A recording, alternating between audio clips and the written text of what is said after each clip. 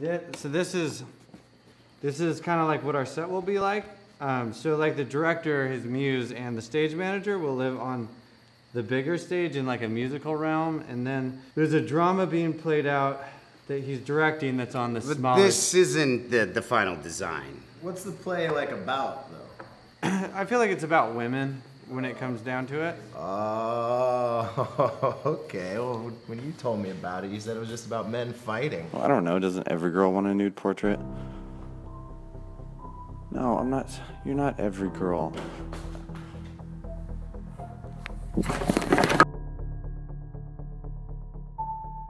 Because men like taking credit for shit. Humanity, we're all in this together, fighting for our own peace of mind. I'm sending you up a balloon that I whispered a message into. It might sound something like, Yo Amar 2.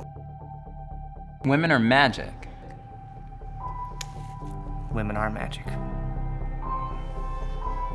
And cannot be trusted. And I'm damn near 31 years old. I've never been in love. I don't think I have.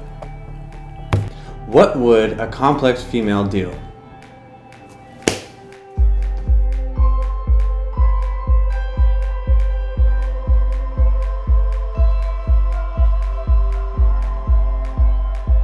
So to fix all this, we are going to cut all the female parts. What? Is that a spaceship? Yeah. Why do women do that? How are we supposed to understand them when they just walk out like that? What I wanted to say is that my first auditioning experience was when I was 3 months old. That's the mothership, and these are attack drones. What are they attacking? They're gonna pop the balloon.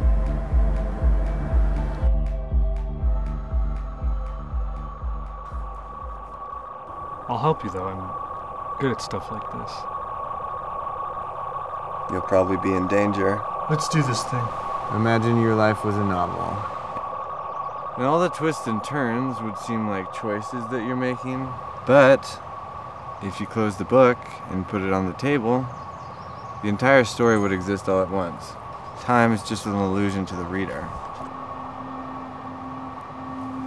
So maybe time isn't real. I wonder about that.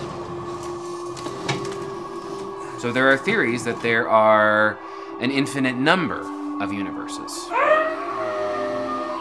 Potentially there could be an infinite number of you and you out there. No, I actually do have to go. Because I have to wake up tomorrow and do all of this again. So, all right, well, it was nice meeting everybody. I'm gonna go. Better be home tomorrow.